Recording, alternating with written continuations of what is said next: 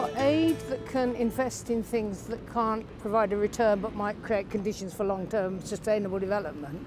And you've got the World Bank and the other international developments for long-term concessional loans. So where's the place for CDC?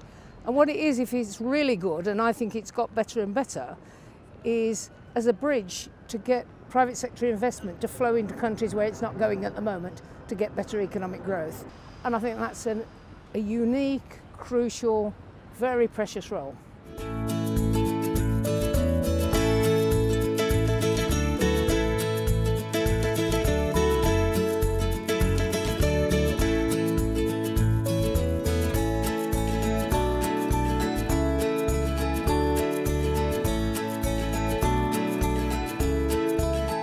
There are a number of countries which are in real difficult situations, whether they're coming out of conflict, whether their infrastructure is poor, where they just have a whole load of problems. And I think CDC really has to be a crucial partner in trying to get those countries to a place where they can take control of their own destiny.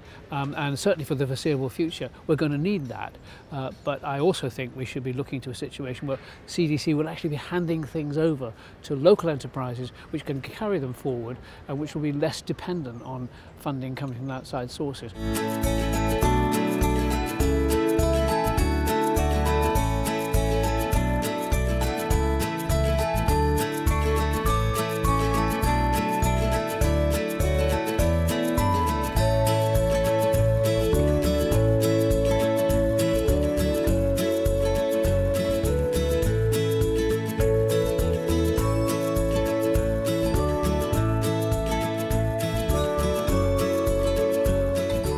CDC is not only going to be an investor in some of the poorest places in the world, an effective investor, it's also going to be responsible for the employment of tens of thousands of people, thus ensuring they're able to look after their families, and it's going to be a source of taxation into the finance ministries and exchequers of some very poor countries.